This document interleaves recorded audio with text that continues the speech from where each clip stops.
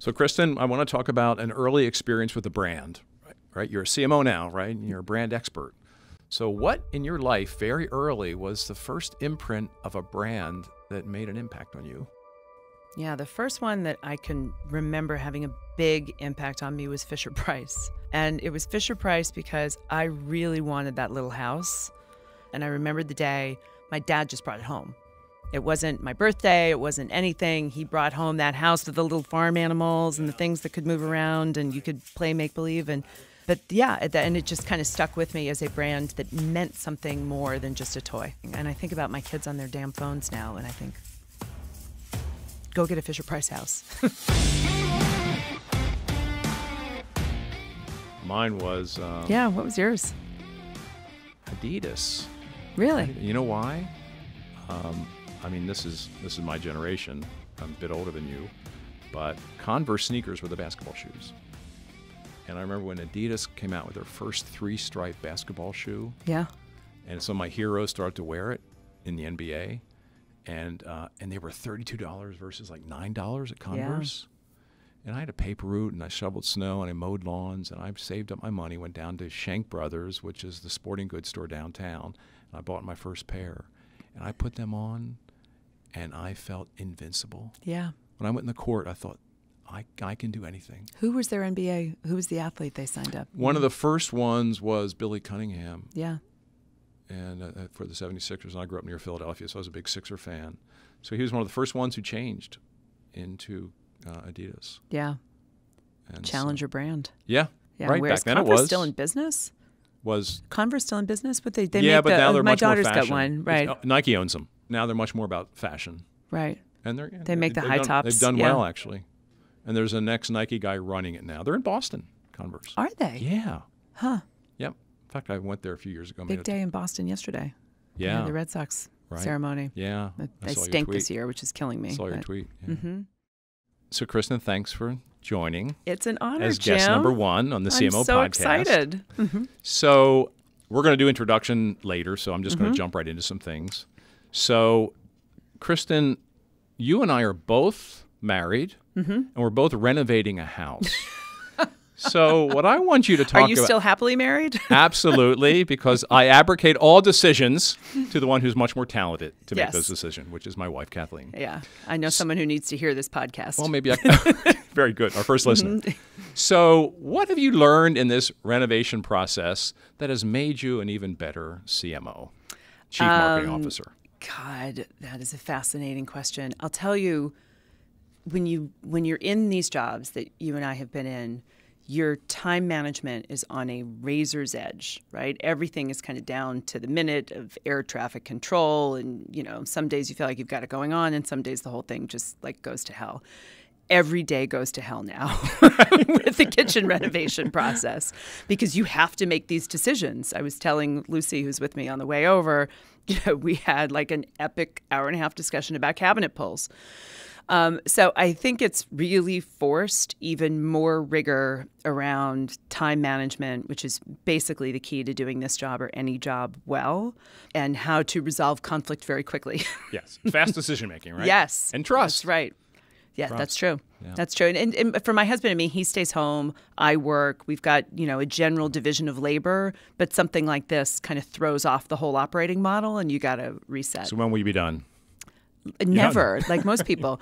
The original goal was 4th of July. I think we'll be done with one room by the 4th of July, and the rest may take the entire summer. So we're doing a historical home in Coronado, so we have all the constraints of a historical home. So we'll talk about that later, because I'm using lots of my skills on influence and persuasion and storytelling. There is a real microsegment of people going through renovation that is unserved of how to manage it. We'll start a new business there. Yeah. So we also both had interesting career paths leading to CMO. I wanted to be a writer when I was in college, and I started writing, and you wanted to be a writer as well. So why was that your aspiration as a younger woman, and what changed to land you the CMO of one of the most important organizations in the world, which we will talk about more later? Yeah, it still feels weird when people say that. It was an unconventional path, I guess, of happy accidents. I was a creative writing major. I went to a liberal arts school. I went to Vanderbilt, love it. And I thought, I'm good at writing. I'll become a writer. And I believed you should do what you loved. And I think my parents thought I would be destitute forever. And then I realized you need some life experience to actually write. So I went out to work and thought I would be a journalist. And I started out at NBC in their Page program that's on 30 Rock. And realized I didn't want to be a journalist. I didn't want to get up at 4 in the morning and like chase ambulances and things. And so I ended up in the communications department. And then I kind of progressed through my career to different companies until I ended up at JPMorgan in 1998.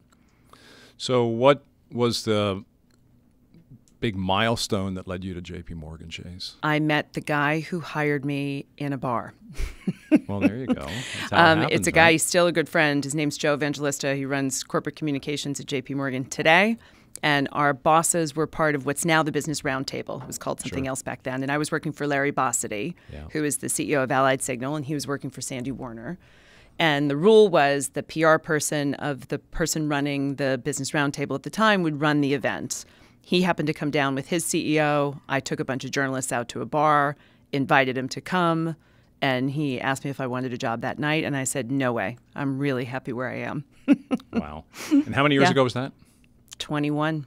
Wow. And you've been CMO how long? 5.5. Okay, very good. I thought, what's the average now? It's like 20 months 43 months, I think, is the average. Really? Yeah, it's gone up. It's up a bit. Okay. That's what the latest ANA number is. I'm bringing up the curve, then. Yeah, very good. Yeah. Very good. So I want to ask you a few, kind of as an icebreaker, I'm going to throw out a few terms, initiatives at JPMorgan Chase, and I want you to just react with whatever comes to your mind, word, phrase, feeling, emotion, whatever it might be. So I'm just going to go, and the first one I'm going to say is advancing cities. Impact. Why? I think it's one of many initiatives, but it's a dramatic one that shows that the size and scale of our company can solve real world and social problems in a way that few companies can. It's not just PR, it is really having impact. Next one, new skills at work. Proud.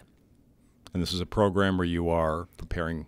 Yeah, we were, I think, ahead of the curve on this one of understanding that there are people in the population, particularly a lot of young men, who aren't being skilled and trained in the skills that we need today. And there will be elements of the workforce that could get left behind if we don't get actively involved in how you reskill these people. Okay. Chase my home. Faster. Why? We should have built it faster. Okay, good. Mm-hmm. Okay. Entrepreneurs of Color Fund. Proud. Mm-hmm. Necessary. Okay. That's Mama. Hashtag That's Mama. Serena. Yeah, very nice. Great story behind that one. And the last one is customer. Obsessed. Say more about that. We're shamelessly ripping off Amazon's language because they talk about customer obsession in a way that's really clarifying. I think a lot of people talk about customer service or customer experience, and we made a decision about 2 years ago to really shift to obsessed, because as much as we talked about customer experience, we were still thinking about it from a product point of view. I want to talk about my customer for my product and not really, really re-engineering ourselves to be much more customer-centric, customer-focused, customer-obsessed, which a lot of companies talk about. It is hard to do. It sure is. So what could others learn from your journey from thinking the mindset of customer experience to customer-obsessed? What's changed within your organization, and what could others learn from that? Yeah, there's a lot to learn, and I certainly don't know that we have cracked the code of getting it exactly right. It comes down to old-fashioned data and insights. I think when you think about the customer, you have to look at the real insights. Customers don't want to be treated like products. For us in particular, they don't want to be treated like an account. They know that Chase knows them, particularly because we have all of their data, and they need to be shown that we care, that we have the data and that we care. And then the data just shows how many of the individual customers have each other's products, and we know that. It's unknowable in a lot of CPG companies or beauty companies. Right. We know exactly who our customers are and exactly what products they have. And when you understand that it really is one customer and your job is to have them become a customer once and then deepen with them as their life progresses, it becomes a different exercise than just acquisition marketing. Yeah. So I just named a number of initiatives that they're in the market, and you use very emotional words to react to them. I just read the annual letter from your CEO, Jamie Dimon, and it just, it made me feel like here's an organization. It was like a manifesto to change the world, improve the world. So to me, it was very moving, provocative, comprehensive. So what is it like to be the CMO of a company with that kind of impact and potential impact, where you're taking on some of the most intractable issues in our world that are not being addressed? That blows my mind. I mean, do you think about that in the morning when you get up? Yeah. So tell me about that. Yeah. I mean, I'm tremendously grateful to be in this position. And when I think about what else I would want to do, I couldn't imagine another job I would want to have. In CMO jobs, I think I have one of the biggest. There's a lot of big jobs out there and a lot of people I really admire and great companies. I think I have the best CEO to work for, potentially of our generation, forget just our category, and we have a company that makes and produces something that really matters. I'm sure I could get fired up about sneakers and things that other brands make, and I incredibly admire that work, but people care a whole lot about their money, and when your brand purpose is to help people make the most of their money, it is a daunting and incredibly exciting thing to come to work for every day. Like, I will be at this company until I feel like I'm either blocking someone or they throw me out. But I love the work. I don't fantasize about going on a beach. So it's a demanding job. How do you stay creative, fresh, vital, on top of things? You're a very honest person. You're a very vulnerable person. You have a lot of your life on social media. What tips could you have for our listeners, especially our younger listeners, about how you manage your life? Yeah. What are your rituals? Yeah. Well, the best thing is, I don't have it figured out. And I'm a big, big believer that oversharing your vulnerability is a healthy thing.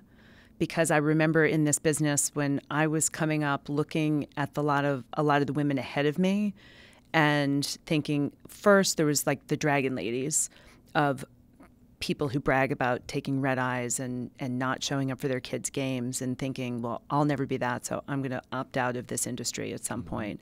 And then there were the women who had the blowouts and the nails and pictures of their kids everywhere, where you thought, well, I'm never going to be able to have the operation figured out in the way that she does, until we all admit that no one has it figured out. And some days are great and some days are super messy. And, I don't do my nails, and some days I'm unprepared for a meeting because I was helping my daughter with her homework. And some days I didn't help her with her homework and my husband did. And you've got to keep it all in balance, but admit that you can be a hot mess from time to time, or more than that, more often. It really does come down to intense time management and prioritization, and we all have different systems for that. Sure. You seem to also keep a healthy sense of humor. So how important is that for getting through all the ups and downs of your work, your life, everything? Yeah, as I tell people, I'm hilarious. I can't help it. Yeah, I take this job really seriously. I love my life. I think if I could have lived it 10 times over, there were 9 other ways it could have turned out, all of them worse. This was by far the best option.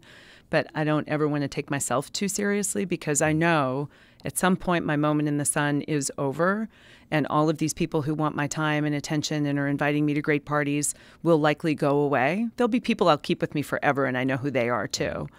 But you really need to be grounded, because this job in particular, maybe more than any other job in the company, can get intoxicating in a way that you see people get too entrenched with the laughing gas a bit, and you've got to remain grounded. You know that. You lived it. You were probably the golden boy for many years. Yeah. I guess so. My CEO said to me, though, on my first day on the job as P&G's CMO, he said, "Just be careful. You will never outrun this job. Don't even try." That's true.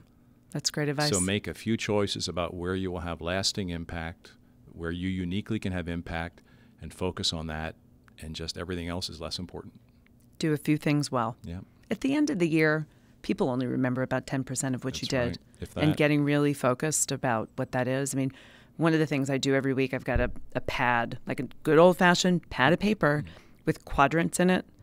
And one side says strategic, the other side says tactical, one says personal, and another says stuff that has to get done, which is different than tactical, just crap you've got to cross off your list. But it's an important way of holding yourself accountable. Am I really focused on the strategic stuff? The 5 things that I've got to get over the line from my boss? Or am I allowing myself to get pulled into other people's time and other people's demands or other people's careers, which is hard because I'm a giver. Like I want to help everybody, but your inbox can control your outbox, right? Correct. Yeah. Mm-hmm. Yeah, I have a very similar system. I kept it for years. Stephen Covey came into P&G years ago and talked about his system, and a couple things stayed with me. One is put every major role in your life, and every week think about 2 or 3 things that are really critical for that role, whether it's a dad, a son, a brother, a community leader, a corporate leader. And that way you just kind of keep your scope wide. Yeah. And you realize all the important roles in your life. You don't let one of them swallow up the others. So it's funny, I do something similar. I work with a woman named Lisa McCarthy who has a system called Fast Forward. Yes. And she's fabulous. It's amazing and it's actionable. She has you write a letter to yourself a year in advance with your life as you most boldly imagine it to be, as if it's already happened. So I've lost 10 pounds. I've grown the credit card business by 5%. I've, went away with my husband for 3 days without kids. You finished that renovation? I finished the renovation and stayed happily married, whatever those things are. I made, I did 2 field trips with my kids. Mm-hmm. And then you have a system that forces you to spend your time on those things.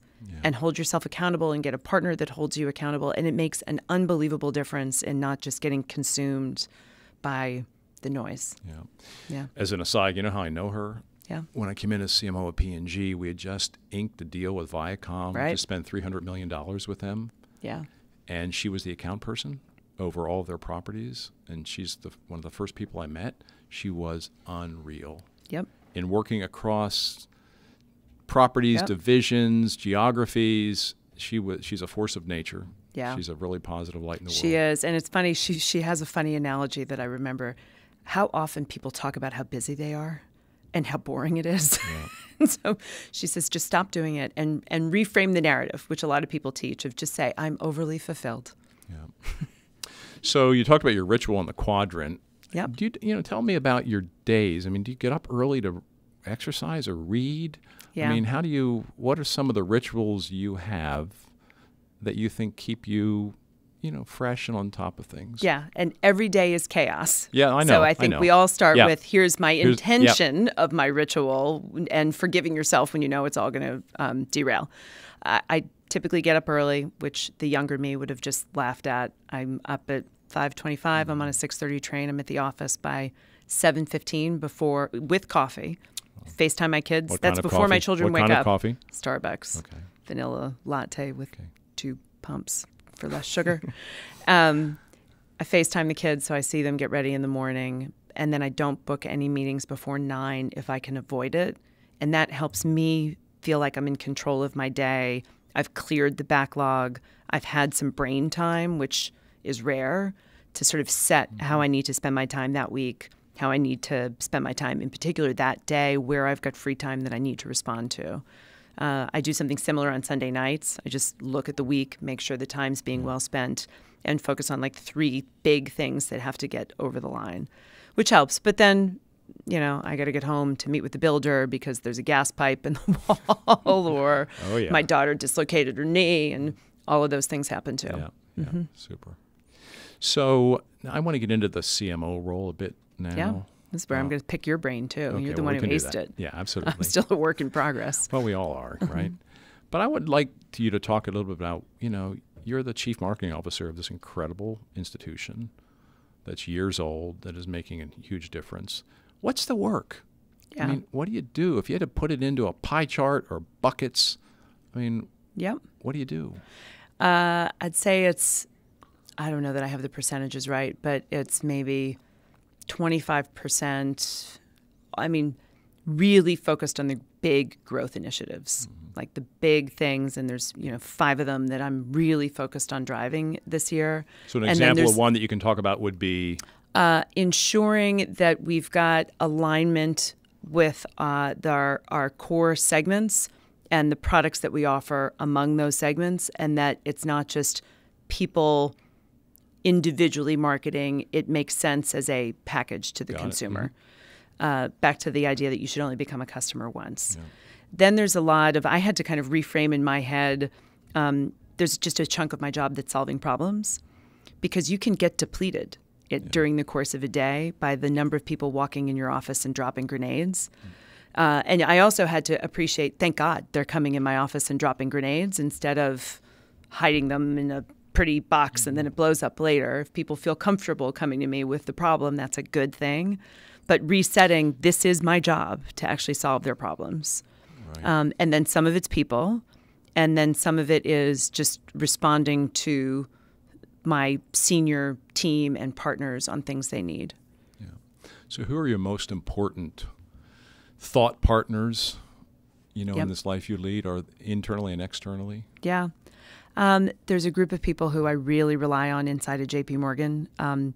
I'm absolutely blessed that some of my best friends in the world are at that company. We're incredibly privileged that a number of the women in the biggest jobs that I interact with are not only good friends, they are women. The woman who runs the consumer bank, T. Duckett, the woman who runs the credit card business, Jen Peepsack, we're all very close friends. Our kids are around the same age. And they're the ones who I will go to be my best, worst, messiest, most exposed self, because I know they'll help me get better. My team is the best team I've ever had. I rely on them deeply. I try to be really honest with them about what I'm struggling with. I don't believe that sometimes you go into a meeting and everything's a pre-read and everything's an agenda. Right. Sometimes it's just, I'm struggling with this and I don't know the way out. Let's spitball for a while. And then there's amazing people in this industry. Linda Boff is a great friend. Carolyn Everson is a great friend. There's, the Pam Kaufman from Nickelodeon. Carolyn's at Facebook, Yep, Pam Kaufman at Nickelodeon, Ross Martin at Blackbird. Like, these are people who will be in my life forever. We'll have to get them on the podcast. They're all amazing. Yeah. So you said a few times in there that you solve problems, people come to you, you have meetings where we just lay it out and kind of brainstorm about how to tackle this. I call it the big messy meeting. Well, how do you create an environment where people feel okay about that? Yeah, and I think I've needed to learn some of this, to talk less, because when I come in and state my opinion, then everything's going to go around that. But sit back, let the conversation flow, don't interrupt, call people out. I've really learned that some people need to be drawn out. I think this is particularly true of women and people of color, and I've spent time trying to understand why that is, but pausing the meeting and actually ensuring that somebody's going to talk more. But there's a great Jeff Bezos line where he says, you've got to debate vigorously and then commit and make your decision at the end of the meeting, not at the beginning of the meeting. Right. And I think I thought when I was younger as a leader that you had to sort of be decisive and show your point of view instead of like kick back and wait to hear people out before you do. Yeah, yeah. So do you travel much? I try to travel less. I did a no-travel January. Good for you. It was the greatest. I did no travel, like I did keto. I was trying to do everything right. Because in the CMO world, you can go from boondoggle to boondoggle, to conference, to offsite to where you do not show up at your day job, and that hence the 18-month or 43-month life cycle of a lot of people. And I don't have a job where I can do that. I have to deliver. It's a high-performance place. There's a ton of demand. And January it's very KPI-driven, right? Oh, yeah. Yes, and it's daily.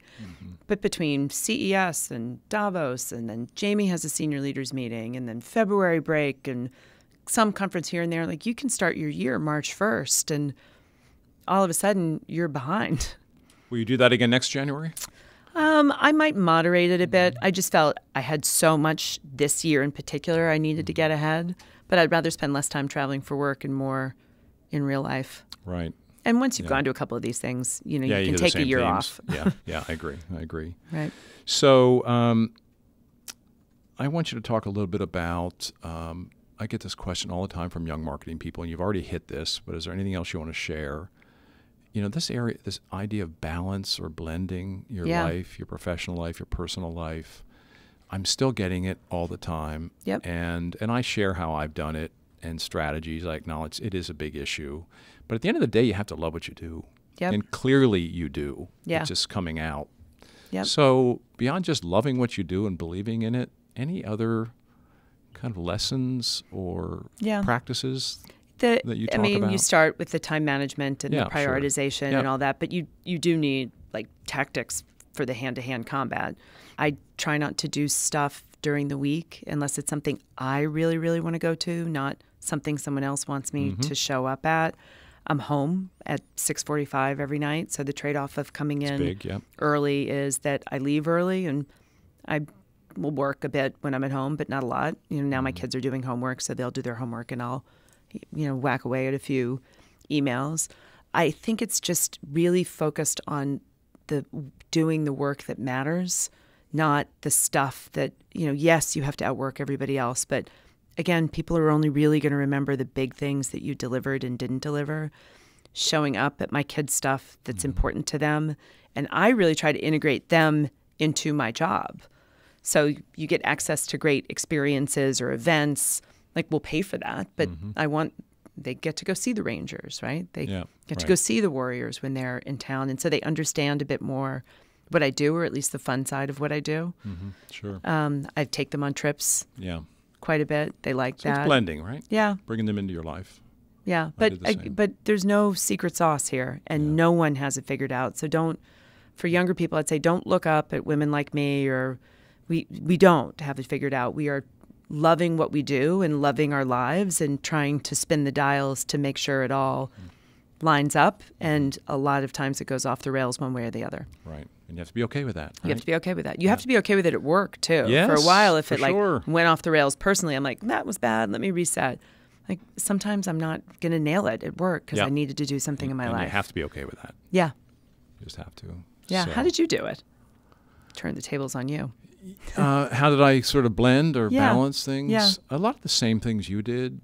I developed my own rituals. I made sure I ate right. That's a big one. By and large, kept my energy level right. I exercised nearly every morning, even if it was 20 minutes. I mean, I'd rather have 45, but the morning was important to me, and I continue that.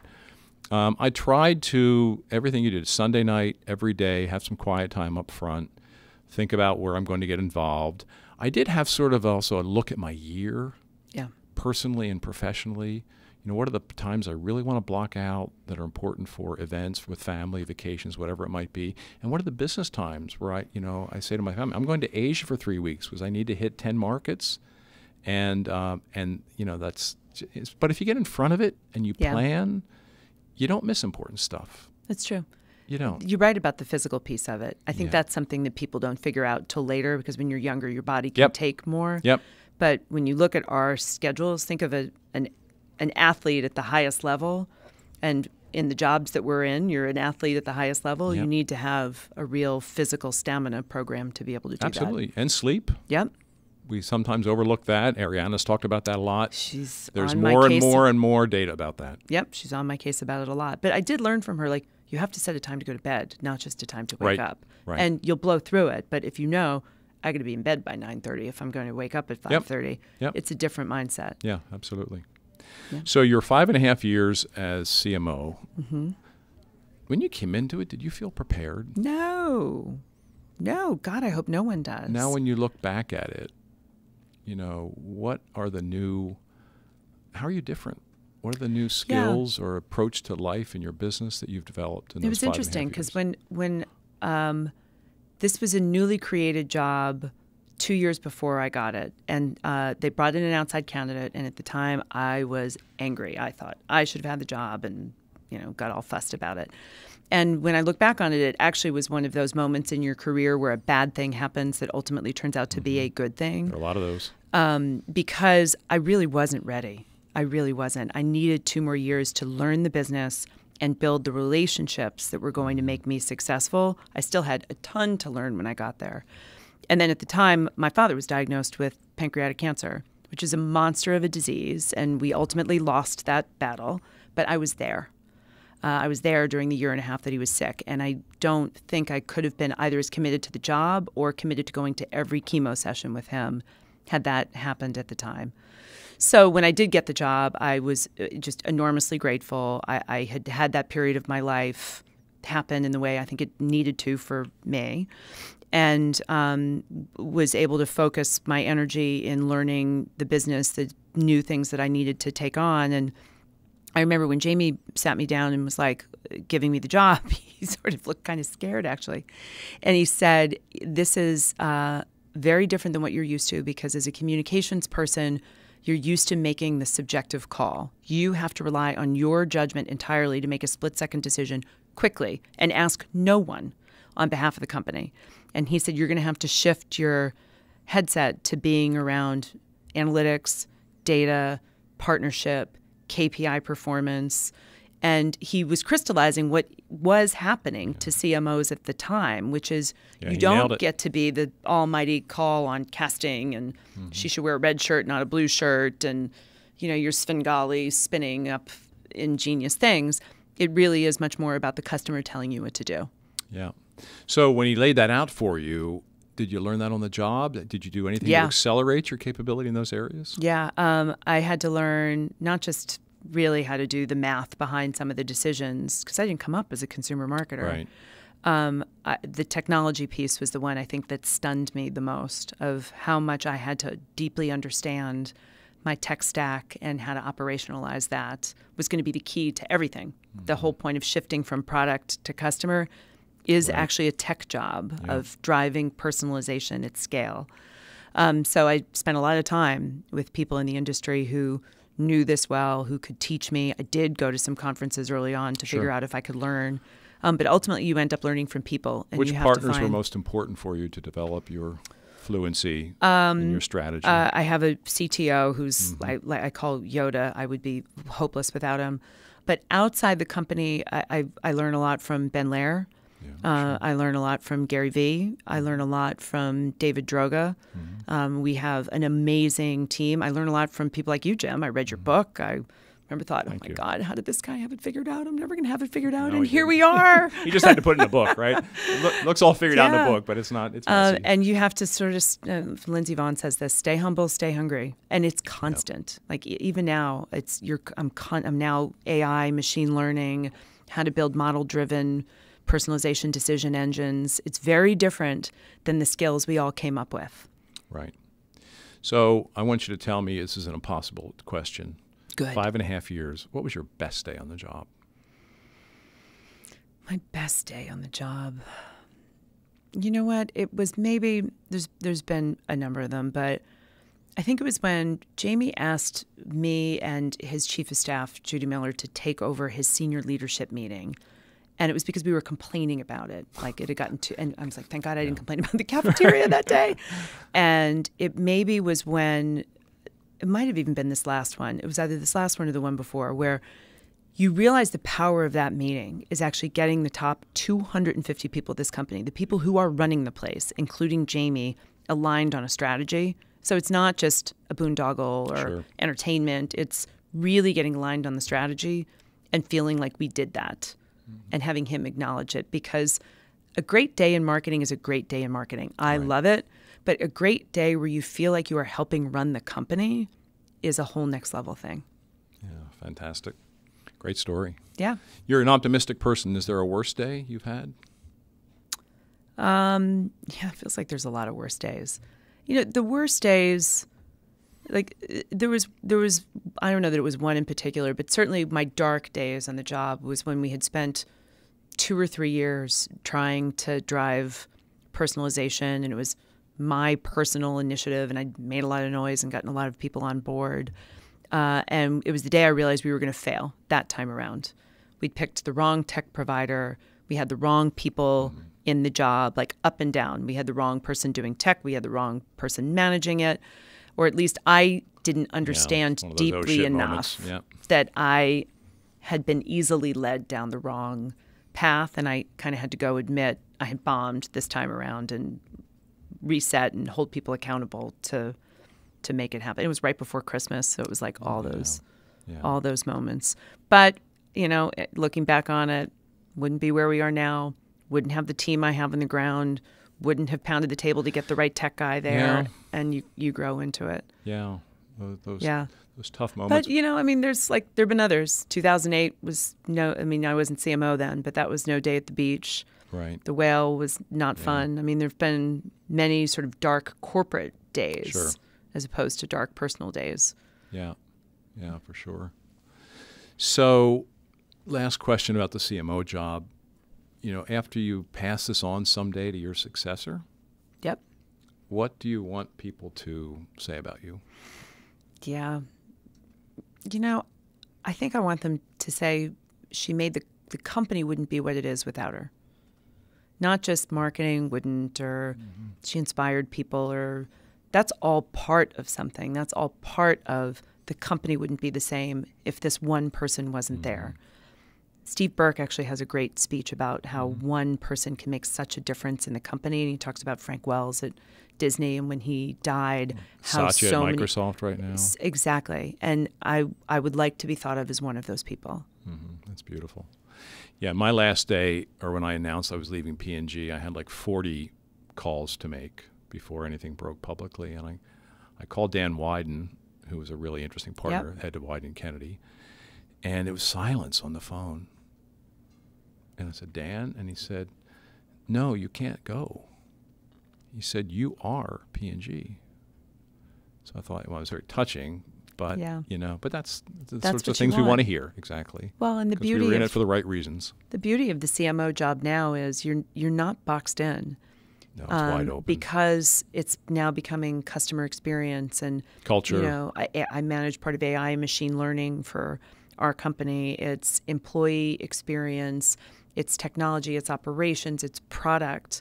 Your boundaries are unlimited if you can lean into that in a constructive way, because obviously there are other people who have domains that sit outside of your direct control.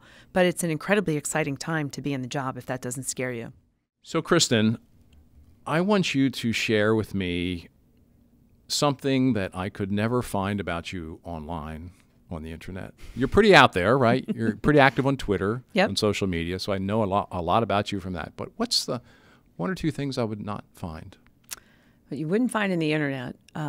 So I got kicked out of Girl Scouts when I was younger because I sneaked into the boys' bathroom to see what a urinal looked like.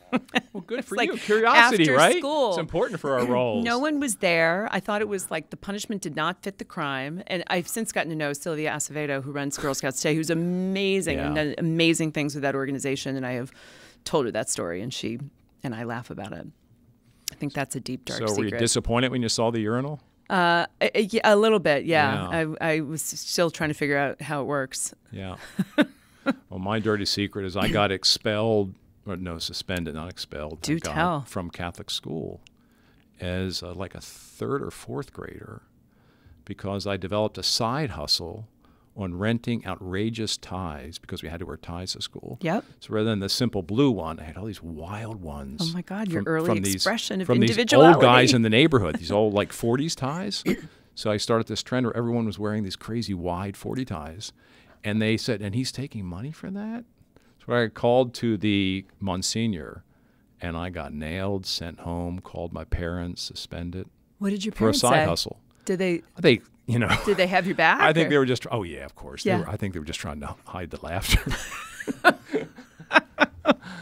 So anyway, it's not on the internet. So anyway, did you wear those ties? Were you a wild tie guy? Of course I did. Yeah. Yeah, and I realized how much people loved it. So I said, well, everyone wants to wear these. So it became a movement, right? Yeah, it's interesting. I wish I still had them. I think men now have more opportunity to express their creativity in their wardrobe. And we were very entrepreneurial. It's now the socks. Socks are all the thing. I know. My friends and I knocked on the doors of old guys in the neighborhood who had these ties in their closet. So they gave us their old ties. Wow. So very low cost of goods. Cost of goods sold, 0. So, all right. I want to flip into some discussion about important questions in our industry, some lighthearted. All these questions you've asked me haven't been important? They've all been important, but it's urinal been more about story you. is riveting. We're going to kind of helicopter up and talk about some interesting questions in our industry. And the first one is one that's near and dear to my heart, and that's brand purpose. Mm-hmm. So what do you think? I think some people thought it was fluffy, a fad, but it's the number one word in the marketer's vocabulary, according to the ANA, the big trade association. So what do you think brands can really do now that it's out there, everyone's trying it? How can they differentiate on it? Yeah, I think it's huge, right? Of course, you were the godfather of this, but our brand purpose is to help people make the most of their money and to help America become more financially healthy. And I think it's becoming more critical because originally brand purpose was the anchor for a lot of your advertising and your content and the marketing product. It's now becoming critical to how you run the company.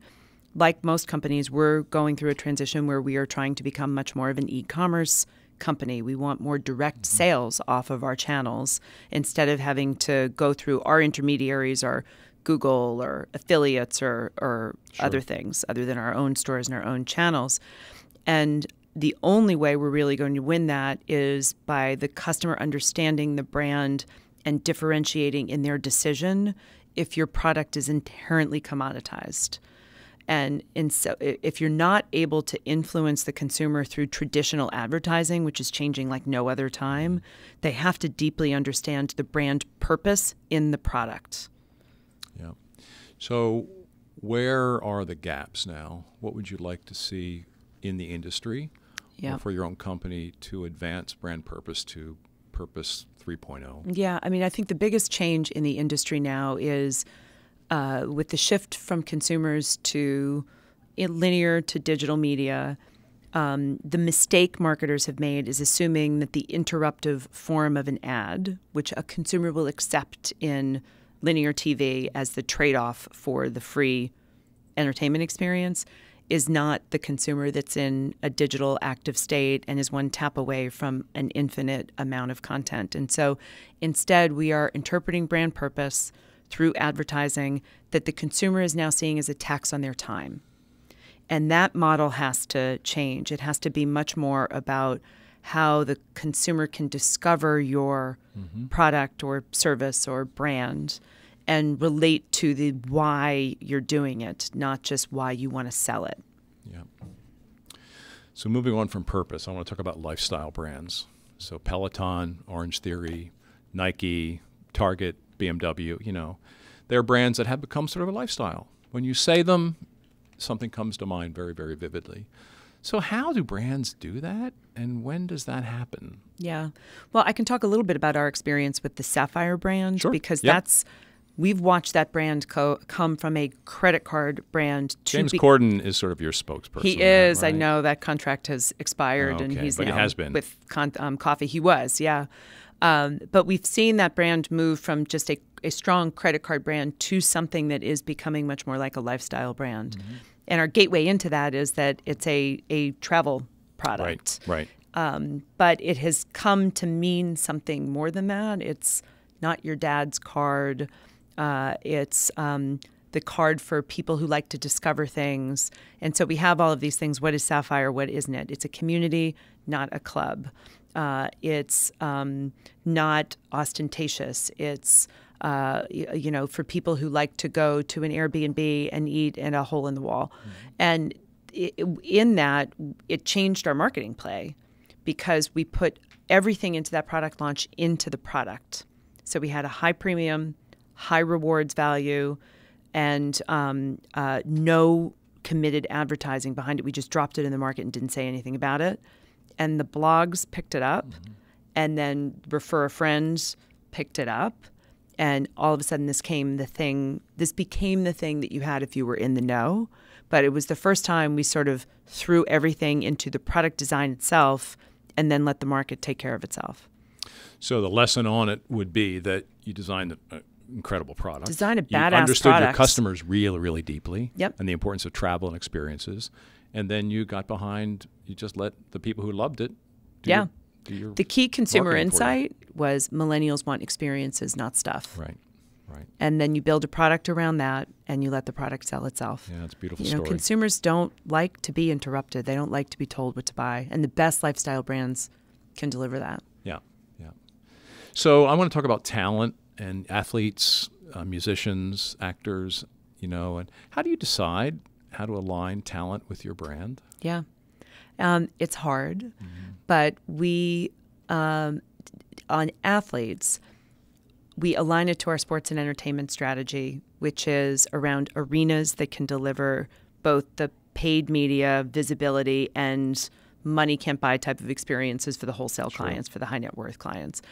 And then we align with the key athlete for that property. Because if we're going to sign up to partner with the Golden State Warriors and Steph Curry goes and does a deal with a competitor, we've just diluted our equity. Right. The same is true with the U.S. Open and Serena Williams. And we pick athletes that align not only with the brand and the brand values, but really care about the mission. We will not hire another athlete or actor or celebrity who does not believe in the purpose of helping people make the most of their money.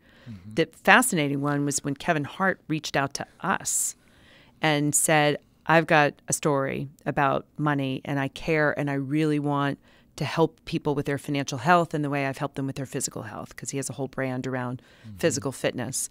And so we sat down and had a number of conversations about how to get Kevin involved around the purpose, not will you sell our cash back card? Right. It was what's the whole full relationship. And that meant a lot. Yeah. I noticed you tweeted how beautiful the Dwayne Wade tribute was that Budweiser did. Doesn't get much better than that. It was a It beautiful. brings the principles you just talked about to life. That was a beautiful piece of work. It's rare that you can do that, where you can really, I guess, get to the essence of who that athlete is, because all of these athletes and celebrities don't want to be known for being just an actor or just an athlete. The best ones deeply understand their brand and want to align with brands that they can co-create with. Yeah. And the Dwayne Wade spot was a perfect example of that. Yeah. It just showed who he is. Absolutely. So jumping to the Super Bowl, it's still in our industry the pinnacle of advertising. I wouldn't say marketing, but advertising. I've never done one. You've never done a Super Bowl spot? Not in this job, no. Oh, wow. That surprises me. Why not? You know, we probably, I don't know that it was purposeful. We weren't anti-Super Bowl. It didn't fit with the business need at the time. We weren't doing a product launch or anything that really aligned to it. I'm all for it if it aligns to a strategy. But I think there are people who just do it to say they've done it and do it in a gimmicky way. And we really had to be sure it wasn't us talking to ourselves, right? It's like the Cannes Lion thing. That's amazing. It's a great honor. Do it because the work works, not because you want one. Absolutely, yeah. When we did our first Super Bowl ad at P&G, I actually ran a contest. Did you? And I said, whoever is the best creative, I'll pay for it corporately. That's smart. So I had like 25 brands. That's early crowdsourcing. Yes, exactly. And we had all this great stuff. And the brands that didn't get number one, they did it anyway. They did the work. And then we had a big reveal. We had a big meeting to reveal all the ideas. We made a lot of fun out of it, made a competition, and it just elevated everything. That's a great idea. And that's how we used it in the early days anyway. Yeah. So what's your favorite Super Bowl ad of all time? You know, the one that sticks with me, because there's been so many that are, could be feature films. They're gorgeous. But the one that really hit me was the HQ ad 2 years ago. Do you remember this ad? Say more. It was a 15. Yeah. And it was in the fourth quarter. So the cheapest of all buys. But the fourth quarter, it happened to be the Patriots-Atlanta game. I'm a big Patriots fan, and that was maybe one of the most exciting quarters in any Best comeback Super Bowl ever, particularly if you're a Patriots fan. And they bought a 15, and they ran a user-generated piece of a woman winning HQ. And she loses her mind, and she's won $11. And they took 15 minutes of that moment and just let it play. I saw it. It went viral of her losing her mind, winning $11, and then it went quiet, and it just had the HQ logo at the end. And so what I liked about it was cheap, and it was incredibly effective, and it broke through this higher order, purpose-driven, deeply emotional thing that ultimately became noise, and the cheap thing was the thing that stuck out. Very customer-centric too, right? Exactly. They knew their audience. Yeah. Beautiful. Great example. So they got lucky. Yeah, they got well. There was an insight behind it. They, they knew what they were doing. So I want to broaden now to talk about marketing versus advertising. what are some one marketing campaign or a few that you have not done that have kind of blown your mind? And you said, wow. We talked about Budweiser. Yeah, the Kaepernick campaign. Yeah, the Kaepernick. Say more. Yeah. The Nike campaign. And it's everything that Nike does. I mean, there was a spot that I posted on Twitter. You saw it, of an athlete that had cerebral palsy that ran a race. Again, all user-generated, not user-generated, it was real content. And then Nike gives him a contract at the end. I thought what was so fascinating about the Nike Kaepernick campaign, they really knew their consumer. It's hard to take risks like that. It's hard to take risks like that in any brand, particularly brands like ours. But they deeply understood, I think, their consumer and how people would react. And while there was a lot of talk in the industry about that ad, and it got a lot of attention, it drove sales because they understood their consumers so clearly, and because equality was such a core part of their value proposition and the athletes they represent, and they had defined what equality meant to them. So I see you on social media about gun rights, and I see you on social media about poverty. Why are those so important for you? The gun safety thing is a very long story, but there are two things. One, after Newtown happened, my children were an hour away from that school. They were 6 and 4 at the time, and it hit me that moment that this wasn't something that happened to other people who lived out west or in different places, that could have been my child. And I ended up the chairman of the board of this Sandy Hook Promise, of the families that formed an organization after that tragedy, and they dedicated their life to this cause. And I thought, God, can't we just get there on empathy alone? Do you have to wait until someone in your family is shot? And then I started to learn more about it. This is a personal cause for me. This is not a business cause. And it's something that marketers have a skill that can contribute to bridging a false binary argument of, are you for or against? Or are you this or that? It's not about that. It's just about saving lives. And people will approach it from different ways. Is it about, safe storage? Is it about different cultural phenomena? Is it about suicide prevention? But can we all get aligned on a higher order of saving lives? And can we take the skills that we have as marketers and, instead of selling things, help bridge an unnecessarily binary narrative and a lot of misinformation that goes out there? So I felt passionate about it from two fronts, that I thought I'd love to cure pancreatic cancer, right? It killed my father. It kills people, brilliant people every year. I can't. But I do know how to shape a narrative, and so that was important to me. And on the poverty piece, again, it's a solvable problem. It's a problem that business has a real role to play in solving, and it's a problem that our brand has a role to play, because when it comes down to financial equality, the path out of poverty and inequality of any kind is often money, and helping people with their money. Yeah, beautiful. So I have a lightning round for you at the end. Okay. So if we can go through this. Yeah. I want you to tell me your favorite non-JPMorgan Chase brand, a brand that you cannot live without. Sakara. So, why? It's a home delivery. Yeah. Plant-based food. Yep. So to your point about the food being important fuel, I met the founder at a conference, and I'm addicted. Do you use it every week? Oh, yeah. Super. So are you reading any books now? I just finished Factfulness, which is an amazing book. It also talks about the for and against and how the world is getting better. So if you're an optimist and you're sort of depressed by the state of the world, you should pick up that book. And then I'm going to, I think, either read David Kidder's new book, New to Big. Yeah, I just finished it. It's great. Or some type of guilty pleasure, because I'm going to Miami next week. All right. Sit for at the you. beach. Yes. Right. Read both. So one on the plane, one when you're there. Exactly. Yeah. So are you watching any series now that you love? As anyone who knows me, I was not a Game of Thrones person. And then in the past, since season 7 ended, I've watched them all. My rule was I could only watch them when I was on the treadmill. So I've now watched, because who's going to watch 80 hours of TV? But if I can watch 80 hours of TV and I look forward to watching a whole episode on the treadmill. So I'm caught up. And I'm freaking out about season 8 coming on. Here it comes. And then I'm going to miss actually the first one because I'm at Have Coachella. you bought the Oreos? Talking about the Oreos, Game of Thrones? No, but like where is the throne? And I use the analogy all the time when people are doing corporate infighting. I'm like, you're like the Lannisters and the Starks and the Targaryens, and the army of the dead is at the wall. Language. And half the time people will nod, and the other half will be like, what is she talking about? I'm watching Patriot now. It's so quirky, so dark, so good. Well, after Game of Thrones, I had to watch The Crown because I needed something else after that, and that was also amazing. Yeah.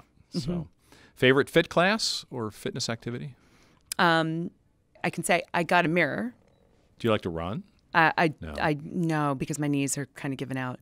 So but I do classes. I do the mirror. I have classes on my iPad. And the great thing about the mirror is you can do it at home. You can do yoga. You can do boxing. You can do anything. So it's kind of fun. All right. Any podcasts that you're listening to now? Yours. Very. Thank you very much. We appreciate that. Exactly. First episode's going to be great. Watch. It's really compelling. And finally, the biggest. You've said a lot about your passions over the last hour. Your biggest passion in the world right now. It's my kids. Making sure I get that right. You realize they're 12 and 10 now, that it's not that big a window of time that they're under my care and I'm shaping to the best I can. Mine are grown up, and where'd that go? Well, I've now started to sort of say she's out of the house in 5.5 years, like that. And to me, she's still a little girl. So them, the Boston Red Sox, and trying to have a positive impact on the world.